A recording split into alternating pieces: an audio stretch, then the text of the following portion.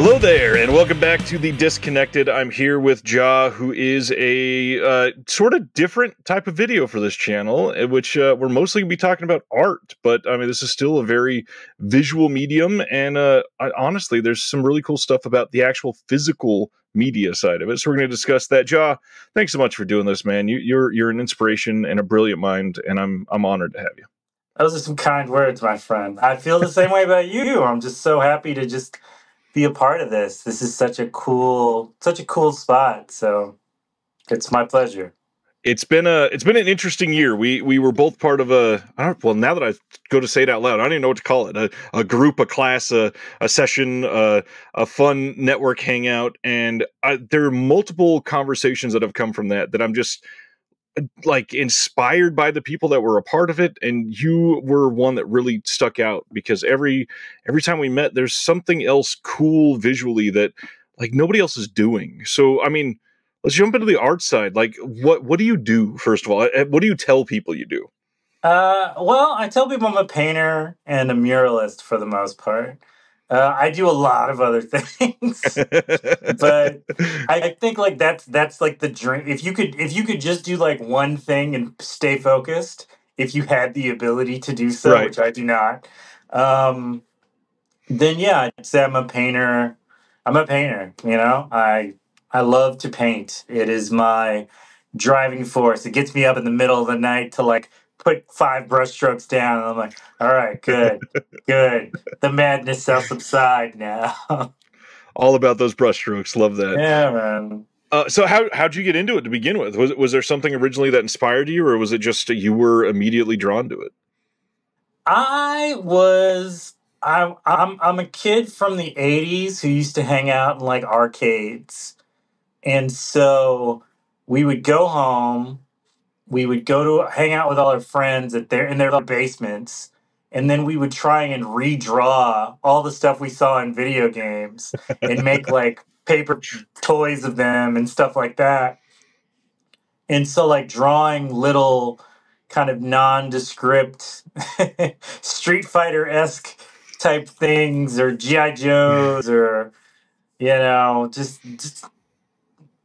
I'm trying to think all the weird names of all these Hasbro the cartoons in the 80s. Right. All those things, we just thought they were so cool. So we were always like trying to draw them. And like, I didn't fall into love with being a painter until probably about my teens.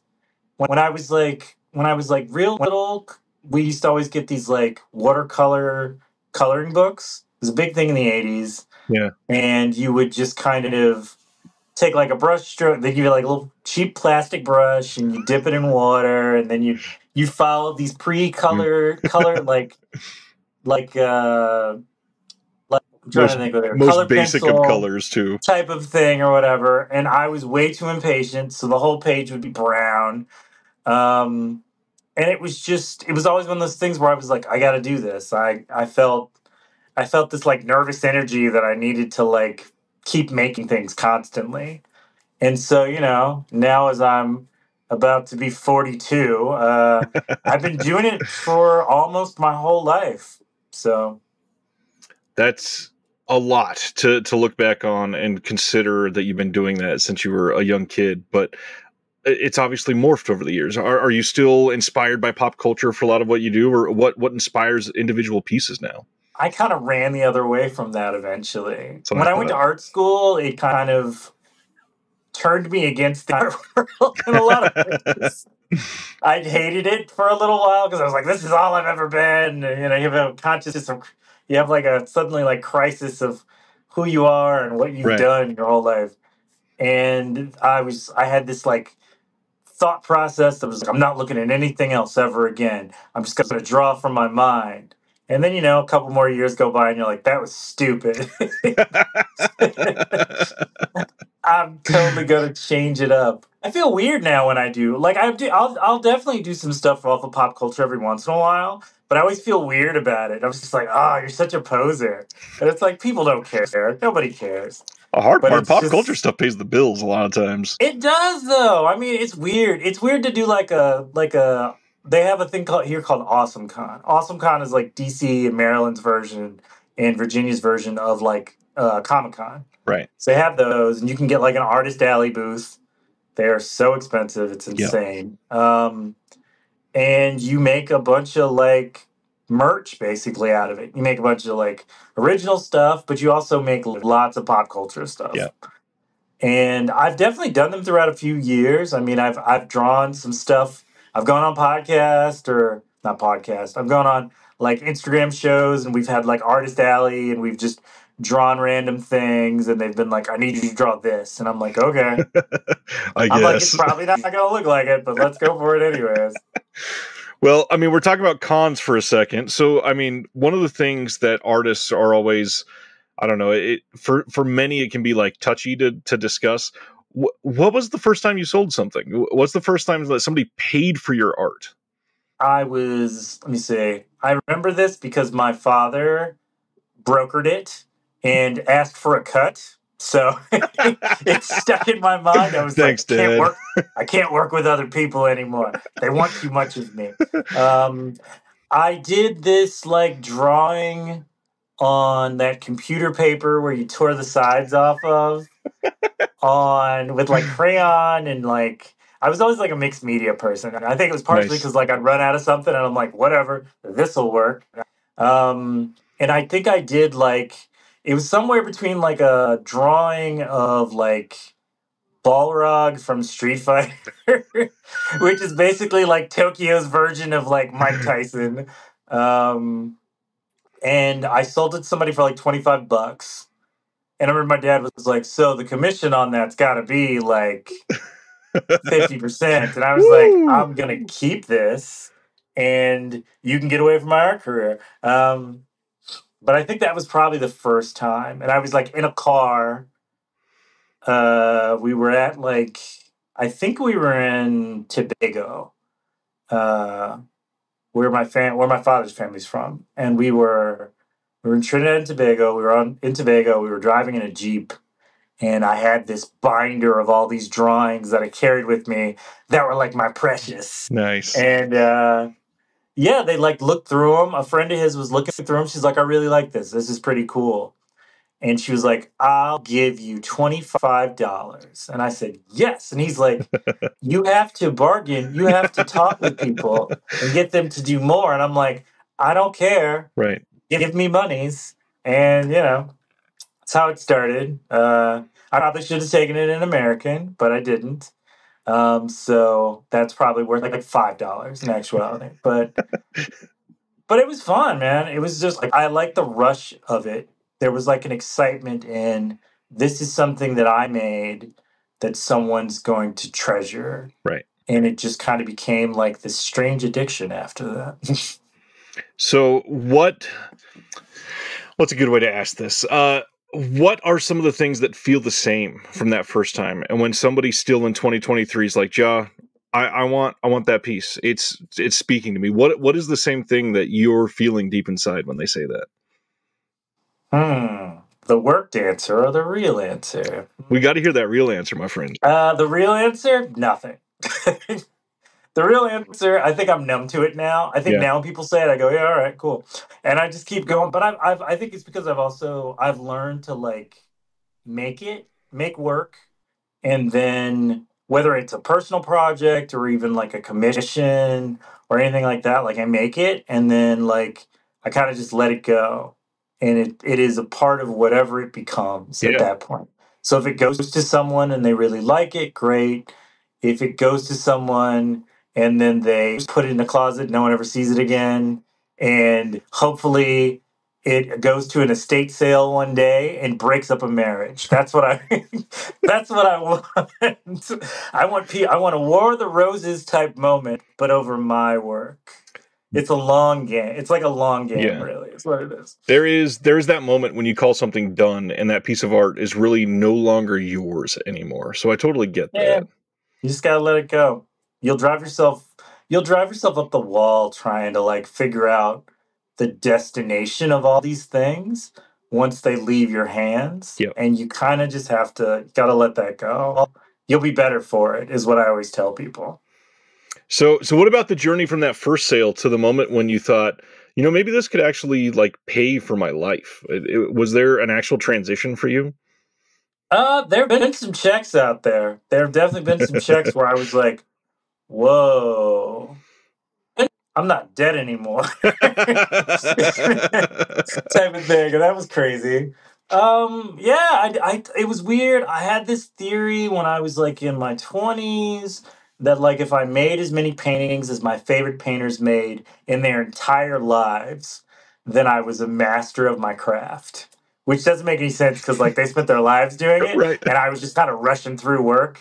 I think I did like 300 paintings in 1 year one time. Like it was just madness.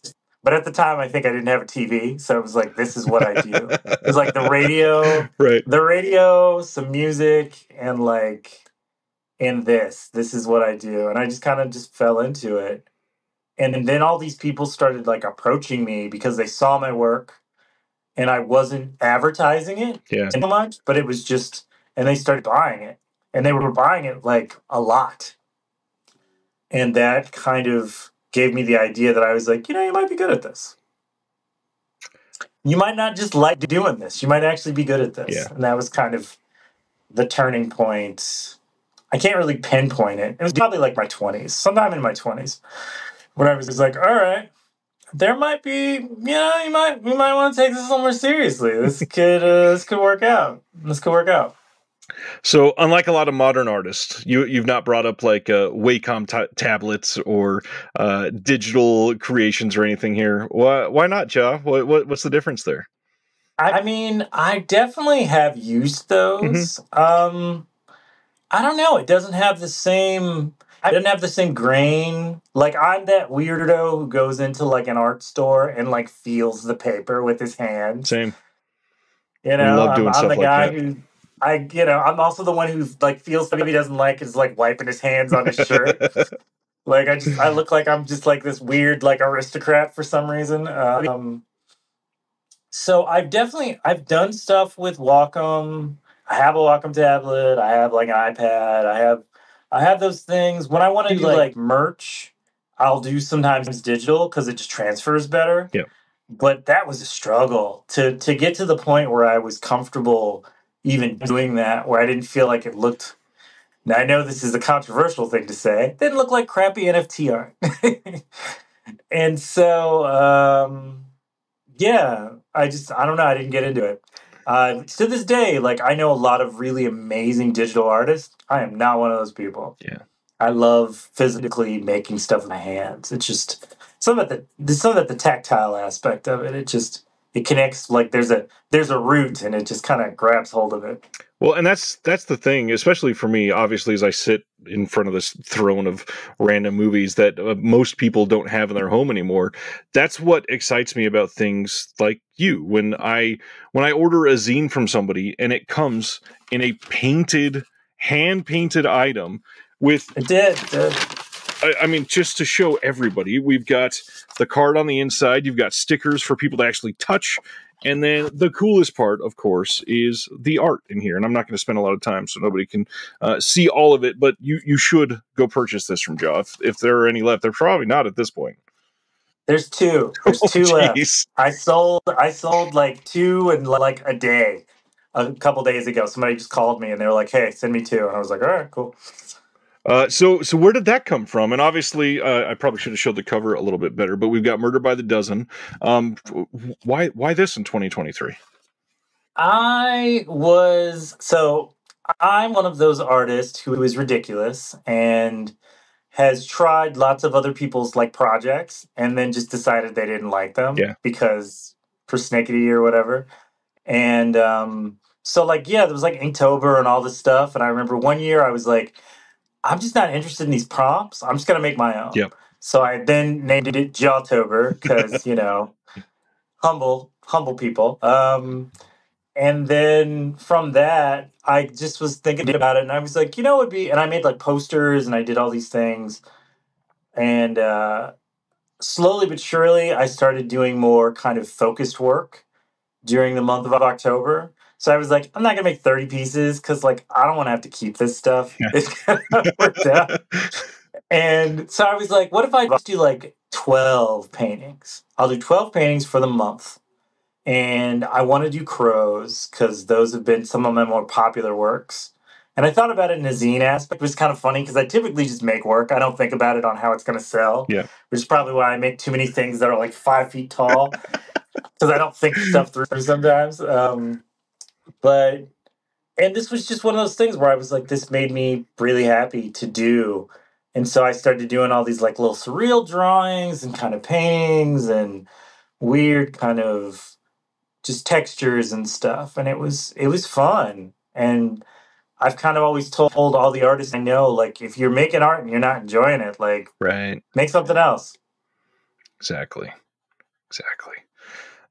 It is a really interesting zine just to sit and sort of I guess like digest in a weird way, because it's one of those things that it's obviously you're not going to leaf through it. You want to sit there and really immerse in it and feel kind of what you're trying to feel and what you're trying to convey through all this, because it's so it's dynamic in a way that we don't really get from a lot of stuff nowadays. And I mean, I guess the real underlying question there is what do you want people to get out of your art? Is there an overlying theme that you are trying to convey? Is it more of a personal thing? What does it mean to you? I try to oftentimes make sure that like people feel included. Like I think that's the hardest thing. When you look at a lot of work that's in like galleries and in museums and stuff, like it's beautiful Yeah. and it's skillful, but like I've always had this theory, and it's ridiculous, I imagine, but there's all this artwork that got destroyed around like for during World War II. Yep. And during that time process, a lot of the work that got saved is very similar work. That's why we have like the abstract period Yeah. and all these things, because like and the most for the most part, a lot of it kind of has the same feel to it. Like there's not like an abundance of like Japanese cubist painters, and I'm sure there were, but you don't see that. Right. And so I try in a lot of ways to make my subject matter the people who I feel are mostly unseen, because like they should feel like they're looking, there should be a Mona Lisa version of all these different types of people in the world. And for me, like that's really important, as far as my figures go. Right. The surrealist stuff, that just comes out of nowhere. Uh, that's just craziness. But I try to think about that when I make a lot of work, just because I don't know. I want people to feel like they are works of art, and they're the things when they look in the mirror, they can feel beautiful. Like that to me is really important to me. Like I've had people at shows go, "I love this piece because I've never seen anything like this, and it reminds me of so and so, my dad or my Yeah. mom or my sister or myself or my brother or whatever." And like I really like that. Like that to me is like such a good feeling to convey for people who I don't know. Right.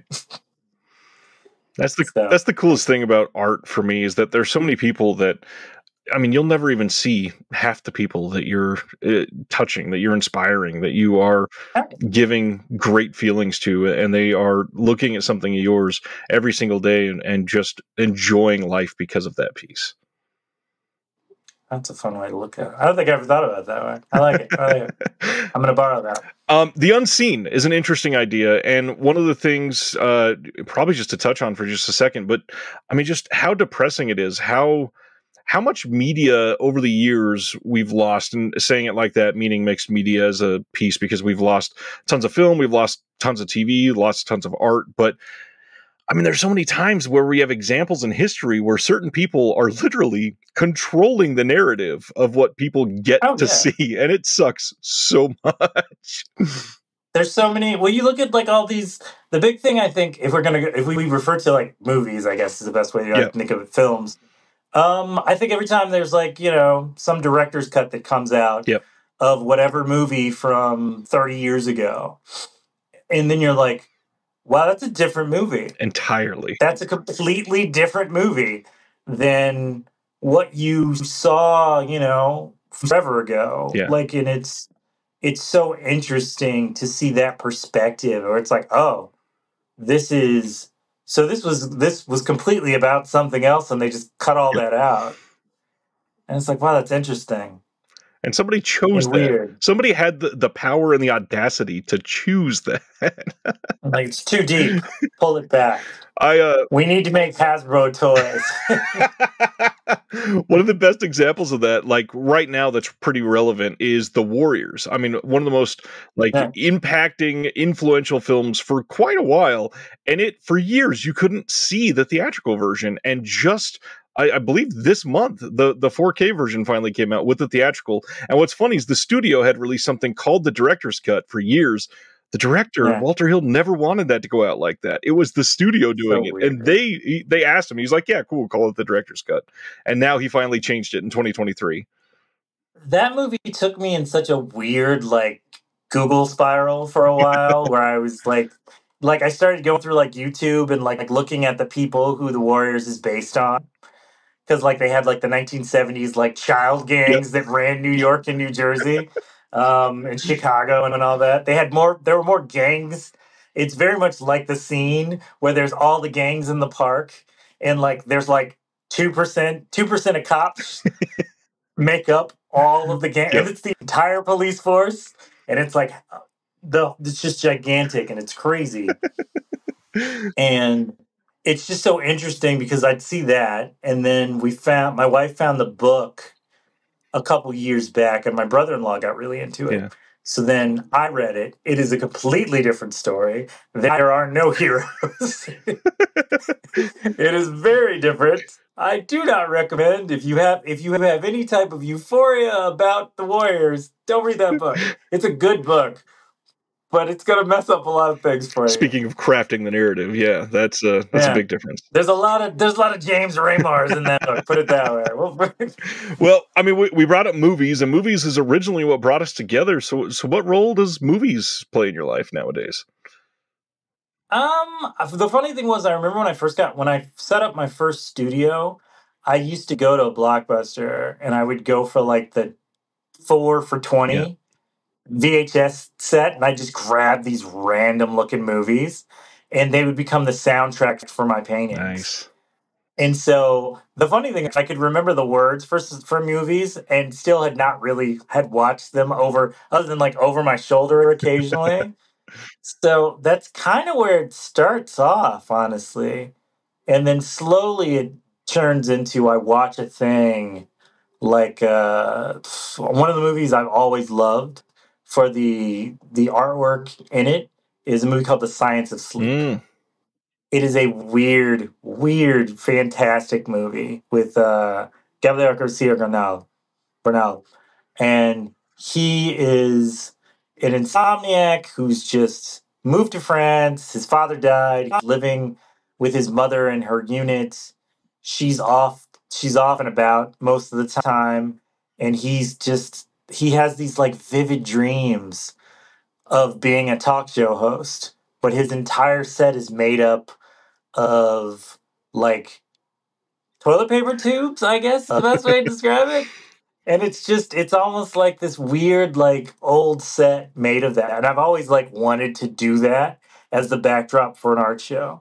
Like it's always sitting in the back of my mind where it's like, how much do you miss being burned by a right. glue gun? You can do this. You can do this. That's an interesting one. Science of Sleep. I haven't heard about that in a long time. I don't think I've seen it since it came out. Nobody likes that movie but me. It's so sad. And I was like, yeah, it's like a French movie. They're all sad. What do you want? That's true. It's I think Charlotte Gainsbourg is in that one too, right?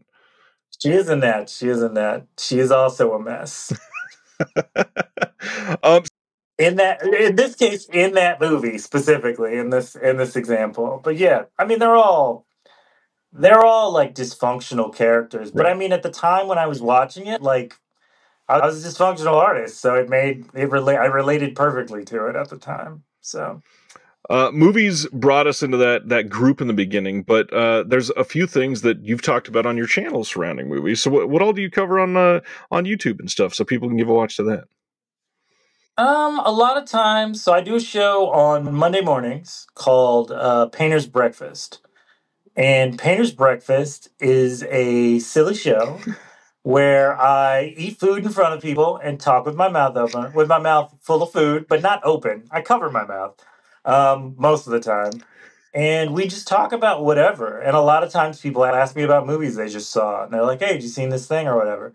And we talk about it, you know? I think the funniest discussion I had was about Dune of all movies.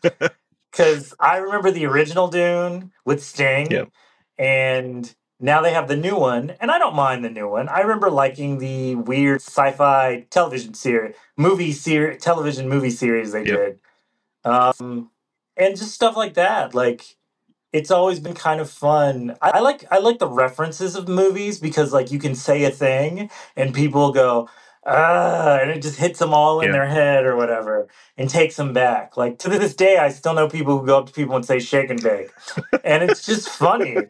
Like it's so stupid, but it's so funny at the same time. Painter's Breakfast is incredibly calming, and on a Monday morning, especially like next week, even though Monday is a holiday, so it won't work for me. But I'm out of work all this week, so I probably will put it on next weekend just to get into that woo-saw part of the week. And it's nice. It's always nice just to catch up. And most of the time, I can't comment because I'm typing like crazy. But just to be able to hear the voice, and it's nice just to hear everybody checking in and seeing how the week is and see what's going on with you. It's fun. I think the funniest thing about that is most of the time you ask people, you're like, so what are you having for breakfast? And they're like, I don't eat Same. breakfast. And you're like, I don't know why you like this show. I don't know why you like this show. I'm like, if you hate breakfast, I'm confused on what we're doing here. Yeah. So what do you got going on right now with like any galleries coming up? Anything that you want to talk about? I'm working on some commissions, which, I am famously a hater of Yep. commissions. Which is weird, but it's hard for me sometimes to make work for other people. So, but I do it, and I do it well. I like to think, but it can be sometimes like a sleepless Yeah. couple of weeks of me trying to like do something. I'm doing like an album cover for a guy right Oh, now, nice. which is kind of interesting. So that'll be fun. I'm not sure. I've got ideas about what I want to do with it, but to all the artists out there, I have learned the hard way that you have to give people contracts. I know you want to be nice. Don't be nice. Get a Amen contract. to that. There's many times I've built stuff up for people and they've gone, I don't think I'm going to go with this. You know what? Or something comes up and they go, well, I can't do this. And you're like, okay, cool. Well, I mean, could you compensate me for like all the time and art I made for you? And they're like, ghosted. Yep. And it's like, okay, cool. So now I at least get like 20% before I start showing people and discussing stuff with people just to cover like materials and time and And the stuff. It's anxiety not the of it. sexy part of being a painter. It's definitely not the sexy part of being an artist, but it's Right. in order to make a living at this, like you have to take it on that level, which sucks, but it is what it is. What sucks is it kind of hits every industry, so everybody should be heeding that warning. It's just not good, man. People got to get better about this. Like it's such like a I don't think people understand. This is the soapbox moment. I think this is the thing that people don't get about it is it's like you really, even if you like, like I said, I'm not a huge fan of Yeah. commissions, but like when I make them, I put my heart into them. I put 35 years worth of experience into them. I do all these things and like there's a labor of love that goes into that, and it's so heartbreaking and disappointing when people take advantage of you because you're just like, well, like am I wait it makes me go like, well, am I wasting my Right. life? Like what am I doing here? Am I if I'm just going to do this, I might as well just stop, Exactly. you know? And it's not true, but for those moments that creeps in where you're just like, oh, what did I do to Yep. myself? A lot of anxiety comes from those things for sure. Yeah, Uh, it all works out in the end, man. Usually. Yeah. We've got a lot going on in life and all that, but to hear a word like muralist from somebody, I immediately like crumple on the inside, thinking of how I would feel making that sort of creative endeavor for myself. How do you do that? How do you create a piece of art that you're stoked about the world seeing on the side of a building somewhere? Like, A lot of panic yeah, attacks. There's a lot of that. There's a lot of like, I'm not sure I'm going to sleep tonight because I'm painting and repainting it in my yeah, head, as well as like a mock that I've already done. But I'm still like, am I going to have enough time to do yeah, this? How am I going to keep all this stuff on me? Because if I put it down and I walk forward and then I turn back around, it'll be yep, gone. Because people are jerks and they'll just steal stuff for no reason. They don't even know what it is. They steal it.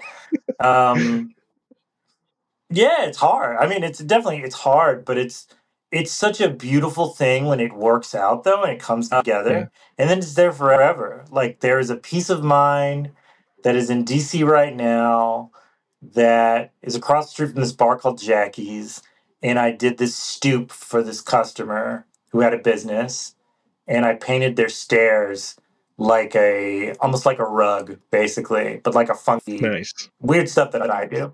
Weird stuff that yeah, I do type right. And it worked out really well. I had a day to do it from like sun up to sundown. So that was a huge panic attack because typically I have like yeah, weeks to work on stuff. But it all worked out fine. And I mean, it's been there for many years now. It's been tagged, it's been all types of stuff, but it's still mostly there. And you just kind of, I remember the first time I heard somebody ran up to me to tell me, and I was like, I mean, that sucks, but there's nothing I can right, do about it. It's not mine. exactly, You have to let it go. So I think that's kind of the main thing. Like if you'll spend hours and hours and weeks and months trying to work on these pieces, and then they go up, and then you have absolutely no control beyond that moment. Like you can set contracts with people that say if it gets messed up or the weather gets yep, bad or it gets stripped, I'll come back and work on it and fix it for you. But in this day and age, some places don't want to do that. They don't want to have an open contract with you interesting, because they're like, well, no, because I do have to right, pay you to do that. right. So, I mean, it all kind of comes into it. There's so many facets of it that I don't think until you're in it, you don't realize you have to keep in mind. But I don't know, you just go at it with a dream and a hope and a couple paintbrushes, and hopefully it works Yeah. out. A little bit of an existential question for you. So, because of my upbringing, I had, I'll just get right to it. I had religion shoved down my throat. And because of that, I can't like normally feel pride about the work that I do ever. I don't know what it is. I think everything sucks. It's not even like perfectionist. It's just I'm terrible and everybody feels the same way no matter what they say. How do you deal with yourself and your work? Do you look at something and you're genuinely proud of it? Is there a layer of you that's still trying to get to that? Because I know for a lot of creatives, that can be a genuine fight that they're reaching for.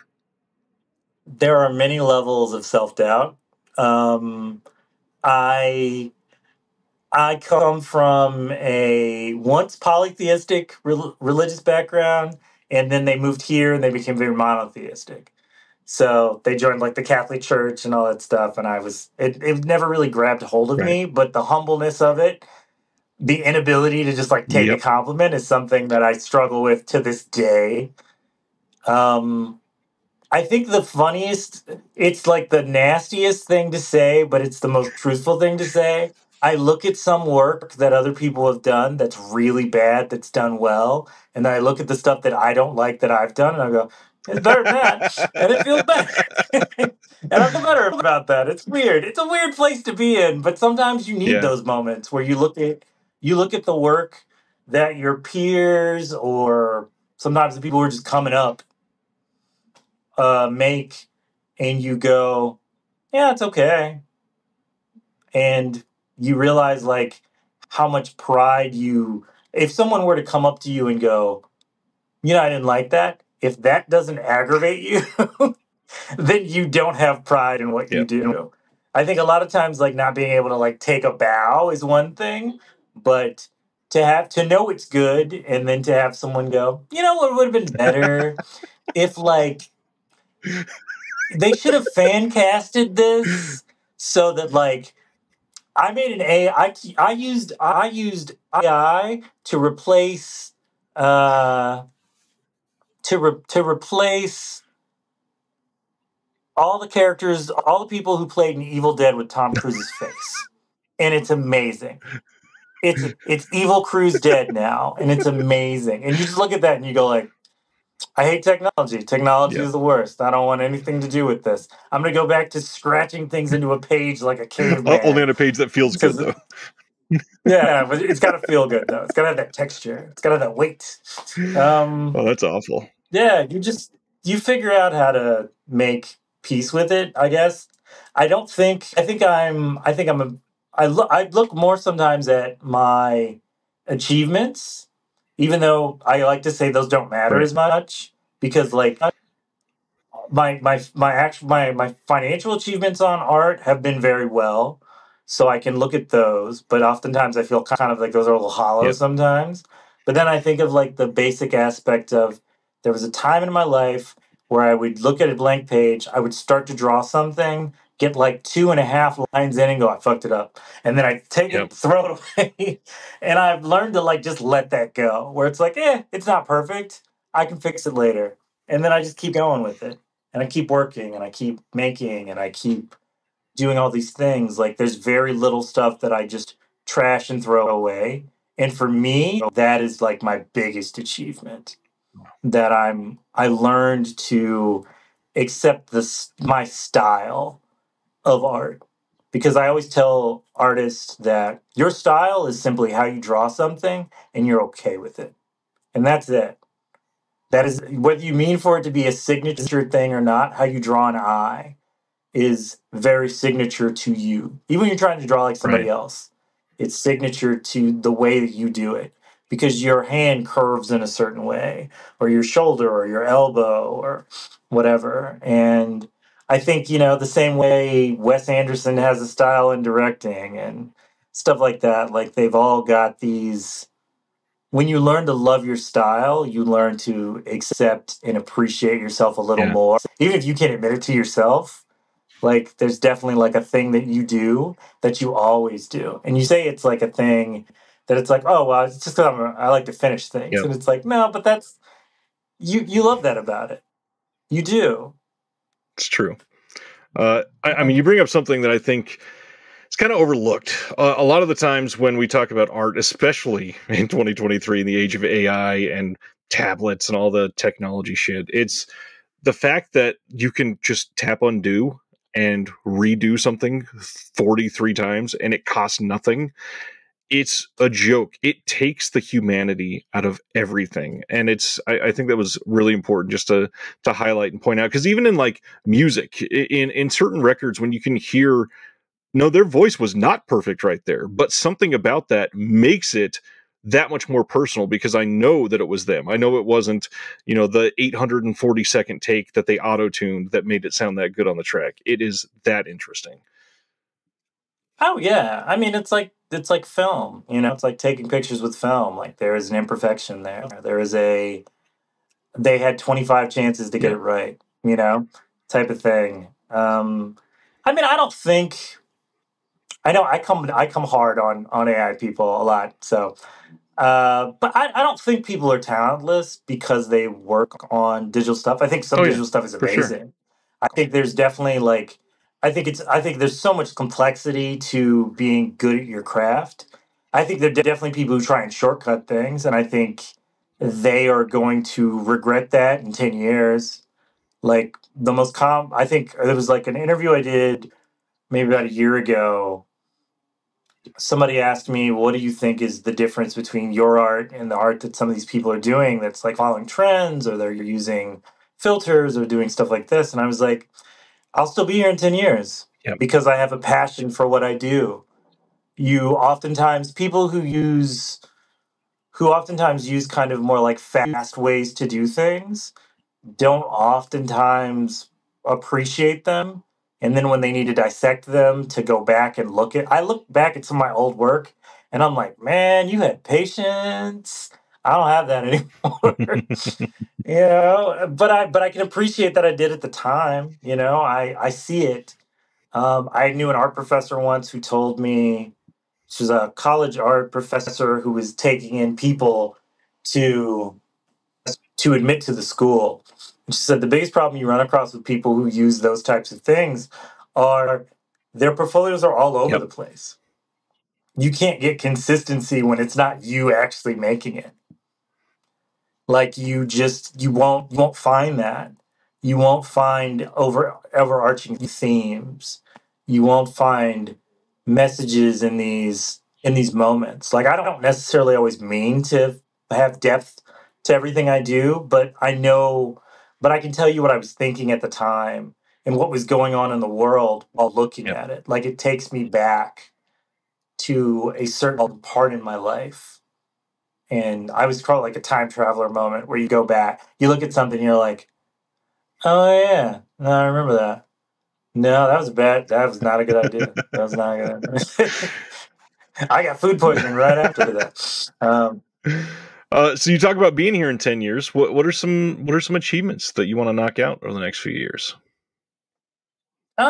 I want to get into some more crafty type things. Like I've been playing with this idea for years of making like a weird kind of like the way the book is with all the like the crows that have like the faces and stuff with them. I've got my book right here too. Um, Maybe taking something like one of Yeah. these and making them into like a piggy bank Nice. and selling those shows. Like I think that would just be so Yeah. cool. I want my brand, which is Painter Files, because I have like the Painter Files podcast. There's Painter's Breakfast. There used to be Painter's Radio, but that went away. The app I was using died. Amp was the app. Amp was owned by Amazon, I think, and then they shut it down so they Of couldn't make any course. money off of it. Which weird. You can't play other people's music and make money. That's so strange. Um, and yeah, and then I've got the videos and I've got all these other things, and I'd love to see that expand and be something that I can do more often. I'd love to finally make that set and burn my hands with Yeah. hot glue.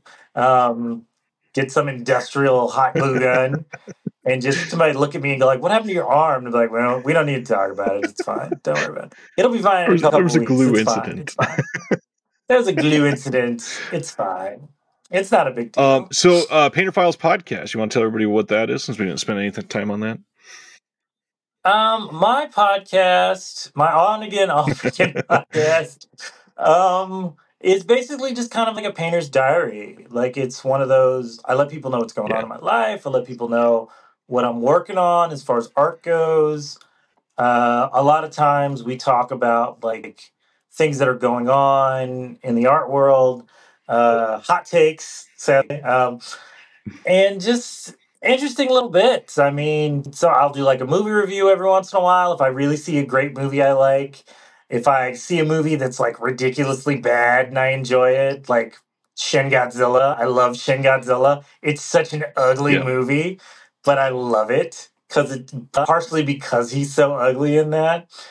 I remember growing up watching like Godzilla movies and like Kamen Rider and just all stuff that was like dubbed and Yeah. stuff like that. And just those are the movies of like my childhood. And I remember watching them on like VHS and black and Yep. white or gray and black is probably a better way to describe it. Um, yeah, having to get one of those like tape grinder thing. You put it in, you hit it down, it rewinds tape for you. Like the whole thing. You watch a tape so much that it would Yep. rip and you'd have to like spool it, do the sad spool out of the VCR and be like, oh, it's dead now. And you had to decide whether you were mature enough to just throw it away. So you just had a bunch of boxes of tapes that you couldn't play anymore. Did you go see Godzilla -1 yet? I have not got to see it yet. I hear it's really good though. I'm dying to see it. Unfortunately, it's been busier than hell. So hopefully soon. Yeah, that's kind of been the problem right now too. Yeah, so Painter Files will be linked in the description below for everybody. Check out the Painter's Breakfast. Buy some arts. I will link everything possible under the sun. Any other projects you want to make people keen to?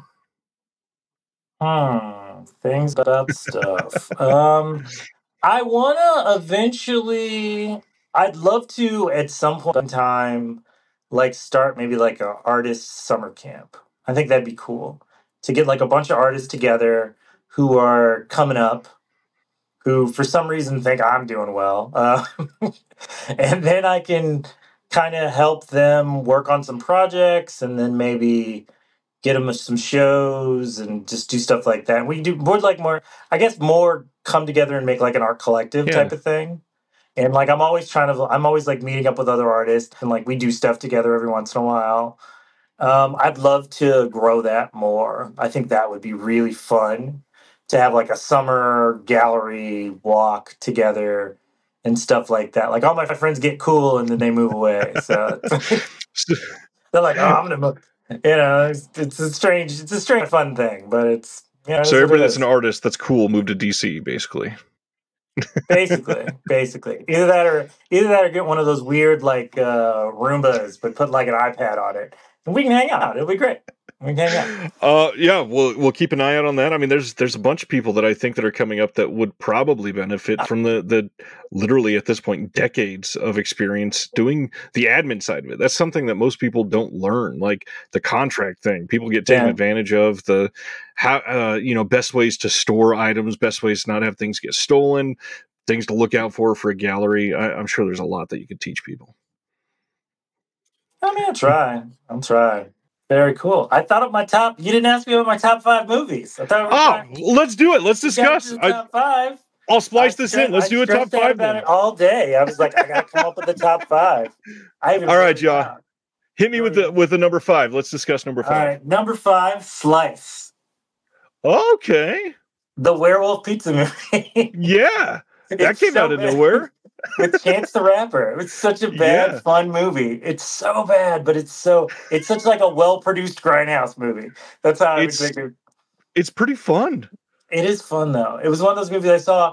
It brings me back to the Blockbuster video thing where like I found out about movies because the trailers of unknown movies Yep. that would then come out, and then you'd have to like search because there's no internet at this point. Of So or course. there's not a real internet anyways. So you've got to go to tape stores and like look through boxes and shelves to find these like weird little Yep.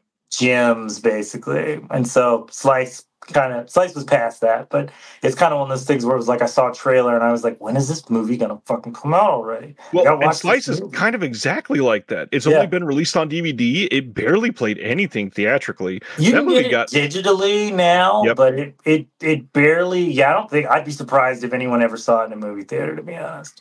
It played a festival or 3, I'm sure. Okay, well that's cool. So it's not All just right. me. Nice.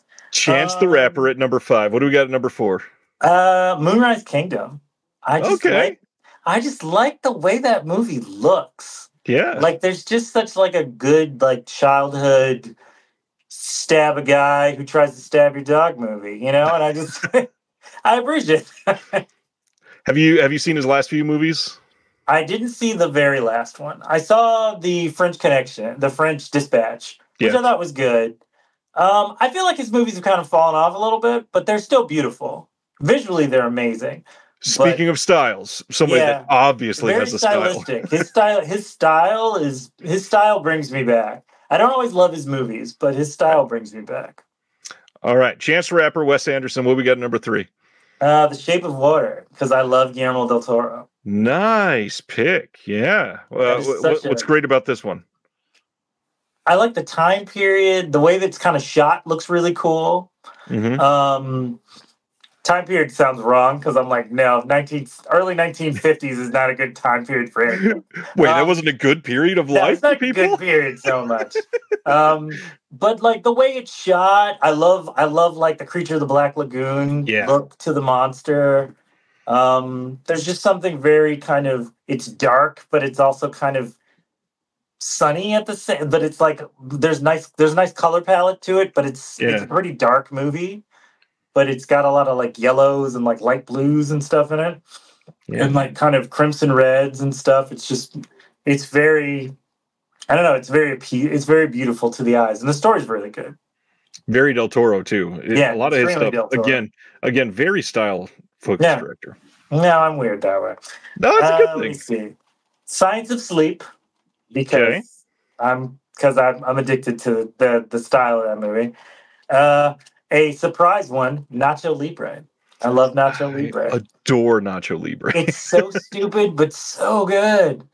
Oh my god, my wife and I will randomly just kind of say lines from that movie Same. for no reason. There's no build up to it at all. She'll just look at me and say, "Get that corn out of my face," and I'm like, "Yeah, yeah, that's a good movie. We should watch that movie again. I kind of want to watch that tonight now. It's so good." So Nacho good. Libre is a solid pick. And I love it because like I grew up watching like Mexican wrestling most of my life. And so it's a great depiction of what Mexican wrestlers look like. Yep. Like they're not particularly buff.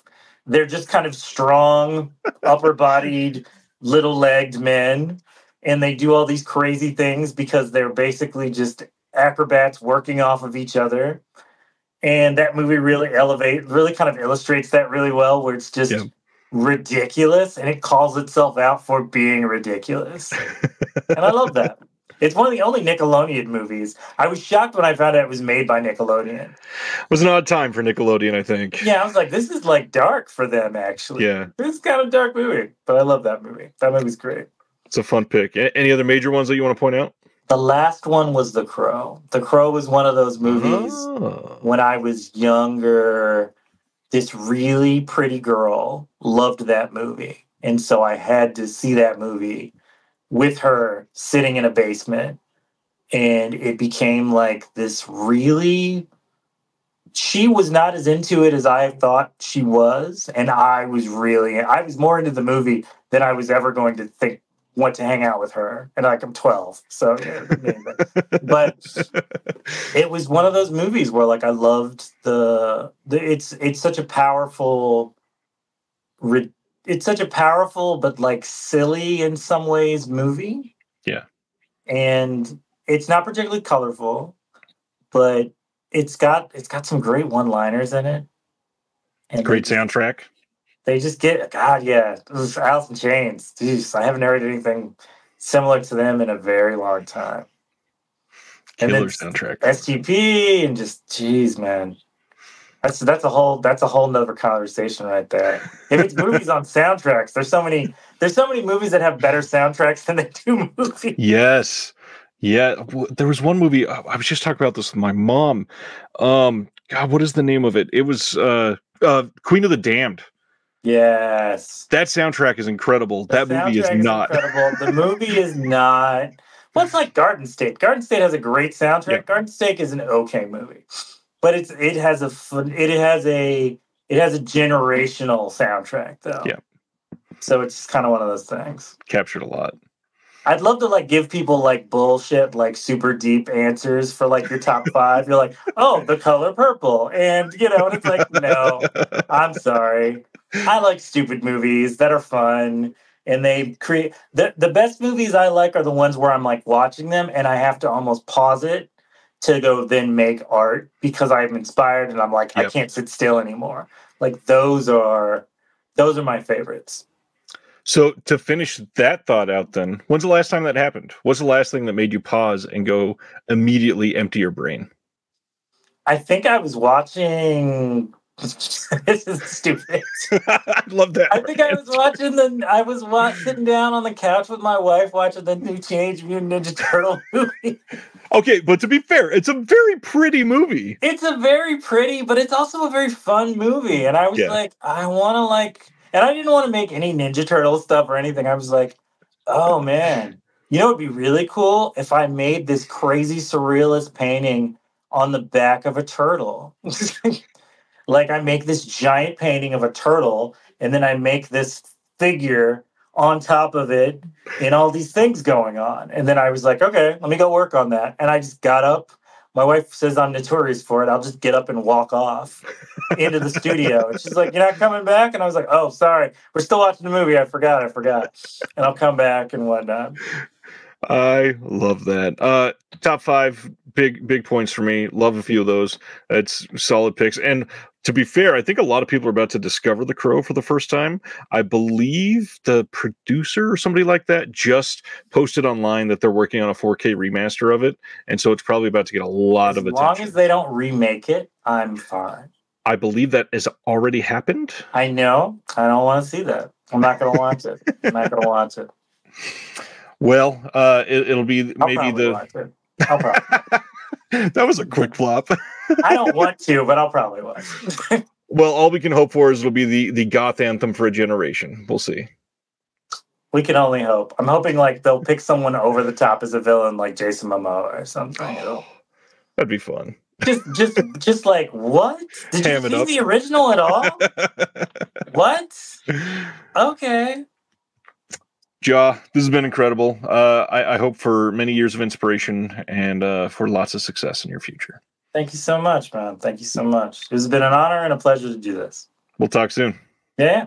Thank you for watching The Disconnected. On the way out, make sure that you are subscribed to the channel, that you've liked the video, and that you've copied the link to be able to share with someone else that may appreciate this.